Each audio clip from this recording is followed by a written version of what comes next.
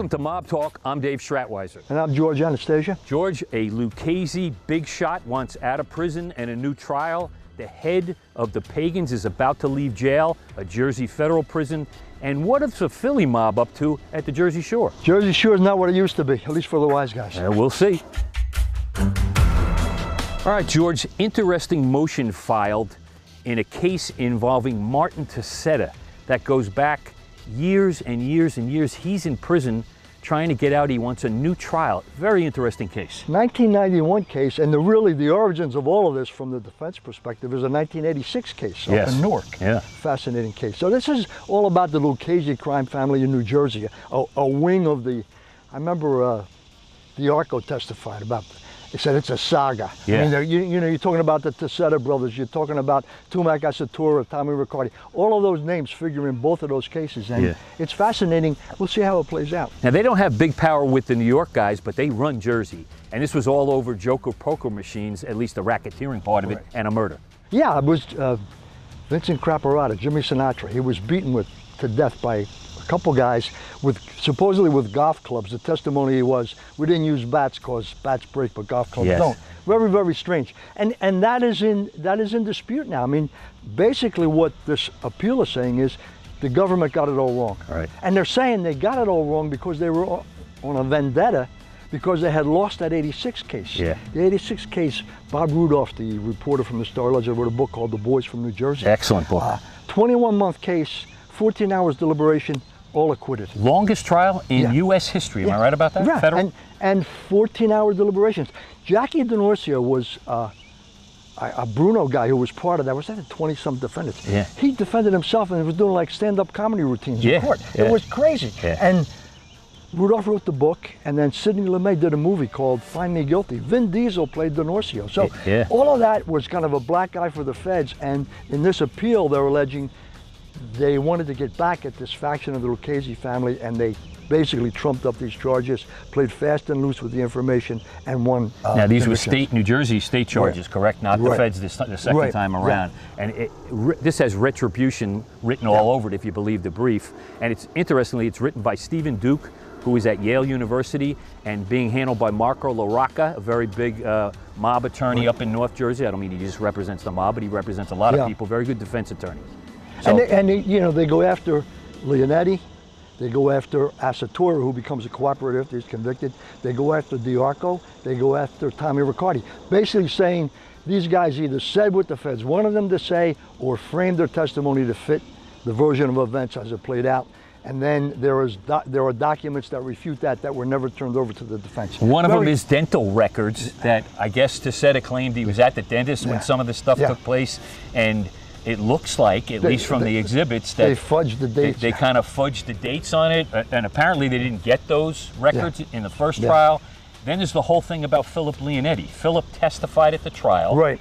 The second trial. About the motive, why this was done, Right, all that kind of stuff. But then up pops an FBI 302 where he says something, according to the filing, completely different. Yeah, the defense says that 302 refutes his testimony, should have been turned over to them prior to trial so they could have challenged him when he was up on the witness stand. Yeah. It was not. Yeah, no. It's a very, very layered case, and it goes back, it's part of New Jersey mob history, really. Yeah. And here's Martin Tessetta trying to get out. I covered that trial. I was going to say you covered it, so give us a little color. I covered the trial in Toms River, and I remember it was fascinating. I'm having lunch in a deli somewhere, and Tessetta's there. He's by himself, and he doesn't know me. He comes up, he thinks I'm law enforcement, not. He sits down, we're talking, and I'm talking to him about he had beaten that case in Newark. Now he's got this case. There's other investigations, and he looks at me and he says, "It's like Willie Loman says, it comes with the territory." Here's a wise guy quoting Death of a Salesman. Never imagined that at all. He was a fascinating guy. And that case in Toms River, I think, was the beginning of the end for that faction of the mob. As I said, Asatura became a cooperator after he was convicted. Correct. I was in the Attorney General's office as a Director of Communications when he flipped. Yeah, big turnover because he was a major player. I think Riccardi cooperated after that.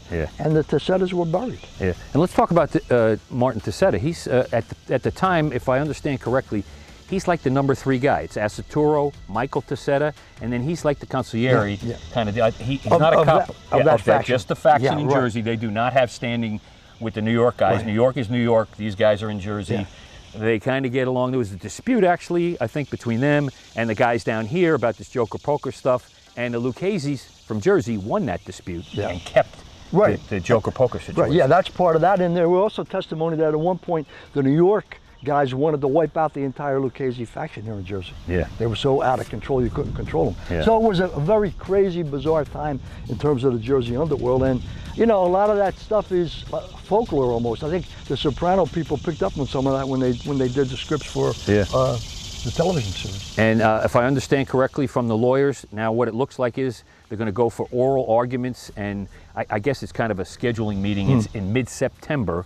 They're hoping to do oral arguments and maybe get this issue happening, a new trial for Ticetta, so he can get out of prison. He's still in prison. Yeah. I forget how old he is now, but he's up there. Right. And if not, they want a full-blown hearing with witnesses and documents and the whole 9 yards. That'll be a circus. That will be and you'll wild. probably want to go cover that Yeah, again. that will be wild, and I'll come out of retirement to go up there. I'd like to see that, absolutely. I'll join you. Okay. And we can have lunch at that deli you talked about. There you go. Absolutely. All right. It's a fascinating case, and it's, you know, after all these years, there's still repercussions. Yeah. And it's just, you think about it, 86. Yeah. We're in 2023.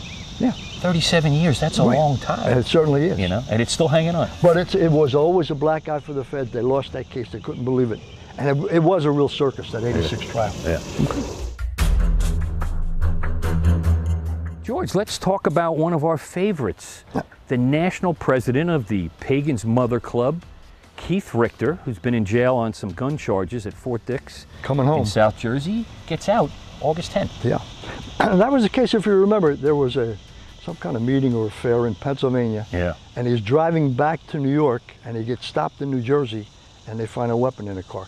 And all indications were somebody was tipped off there. Why would you stop him then? Yeah. But you know, he's paid a significant price for that.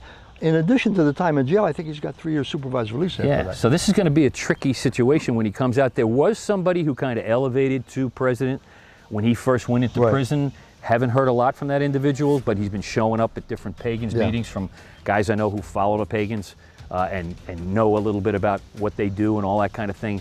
But there is a lot of speculation about whether he's going to, again, take the reins, but that's severely restricted by those 3 years of supervised release. It would be difficult, I think, for him to play a major upfront role right now, given the 3 year supervised release. And George, explain supervised release for people who don't know what that is when you get out of prison. Yeah, it used to be called parole. I mean, it's you're released from prison, but you still have to report to your federal officer, and you're not allowed to associate with anybody with a criminal record. Okay. And for these guys in the underworld, wise guys, bikers, who do they hang out It'd be with? hard to go to a place with the Pagans and not have a felon there. Exactly. You know, and so you can be sent back to prison. So you got to tap dance around all of that. Yeah. It's going to be difficult for him.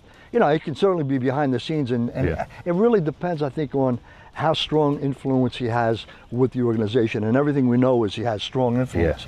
But he'll have to be behind the scenes, running things from, you know, behind the curtain kind of thing. Yeah, now he's a Long Island guy, has some businesses and stuff out there. He did 16 years in prison before this whole thing. I'm sure he doesn't want to go back yet again, but he was in the middle of this whole blue wave thing they called, which was the expansion of the Pagans up and down the East Coast, Jersey, Pennsylvania, Delaware, Maryland, Virginia, all that kind of stuff. I mean, he was at the forefront of pushing that through. Yeah, and I mean, and he was, for want of a better word, he was a leader. I mean, like him, not like him, whatever, you know, his criminality, he was a guy kind of charismatic who had a following. And the question is, you know, I don't know him, so mentally, can he step back and say, okay, I'm going to be a behind the scenes guy till the supervised release thing is over and I can get out there out and about again. We'll see. And if you've seen the pictures that we have of him, he's an imposing figure. Yes, absolutely. Big dude, he wears the things on his forearm, he's got the patches and everything from the Pagans. I mean, you see the guy or the guy walks into your place, immediately fear struck in your heart. Yeah, these he's guys that kind of figure. These guys are the real outlaws. Bikers are the real outlaws. The one percenters. And they take pride in that, and he epitomizes all of that. Yeah, I'm just curious to see now how he's going to handle it. Can he step back? You know, he doesn't appear to me, never met the guy or anything like that, but from what I know from law enforcement and guys that have been around him and stuff like that, he's not a step back kind of guy. He's a kind of lead from the front kind of guy. But you know that the feds are going to be watching him, so he's got to be aware of that, and he's going to have to do that if he wants to stay out. And they waited till he crossed into Jersey from that Pennsylvania party with the gun to pop him. Exactly. Because they wanted to get him here in New Jersey, and they got him. Yeah. And he pled guilty up in federal court. He got 33 months and a 3-year supervised release. That went fast. He's getting out in August. The supervised release is the key going forward, and we'll see how he handles that.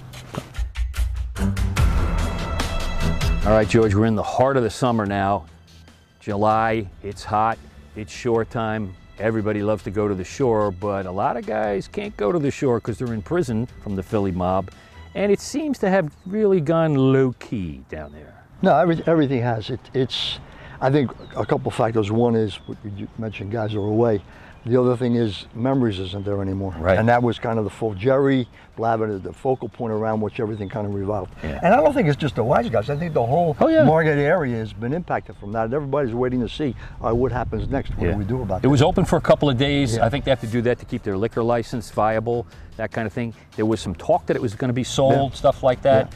But that is the place to go. And now I guess they're fanning out to other places, stuff like that. But everybody's wondering about that.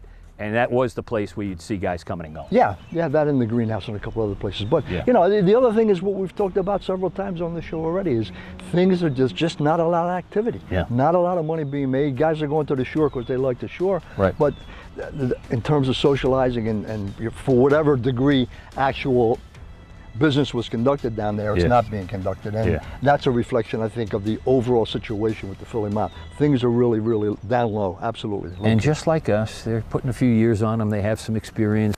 They don't want to get messed around with all that kind of stuff anymore. These guys don't want to go back to jail. Stephen Mazzone is in jail. Dominic Randy is in jail. Sonny Mazzone is in jail. A couple other, Joe Servideo, a few other guys, stuff like that. So they're not going to be at the shore. They weren't last summer either because they were on house arrest. But the usual activity down there just seems to have gone by the wayside. Yeah, and Joey's in and out, but Joey doesn't seem to have the fanfare around him that he's had in past summers. And that, you know, maybe that's because of some personal situations. But, you know, Joey is also the catalyst around which everything revolves. Yeah, and he spent some time, obviously, recently in and out of Philadelphia. Right. I have heard he plans on coming down and going to the shore for a little bit. He usually does for 2 or 3 weeks, sometimes a month. In August, that's usually when he comes down. It's hot in Florida where he lives. It's like 110 the other day with the heat factor. So, you know, I could see him coming down. Will that stir the pot a little bit? Yeah, I think a little bit, but I don't think there's anything big going on in that situation. Exactly. I don't think anybody's making any serious money. Yeah. So what's it all about? You know, that's where we are right now. Well, wish him the best for the summer. Whatever. Have fun. All right, George, let's wrap this up. 6ABC did a piece the other day, unsolved case, the Rocco Maniscalco hit in South Philly on Wolf Street. Stirred the pot a little bit. Yeah, that was a case that brought a lot of theories. Nothing's ever come of it. Organized crime, African-American organized crime, drug dealing, we don't know. It just sits out there. Well, I think the family wants that case solved. There's a $20,000 reward, so if you have information, feel free to call the police.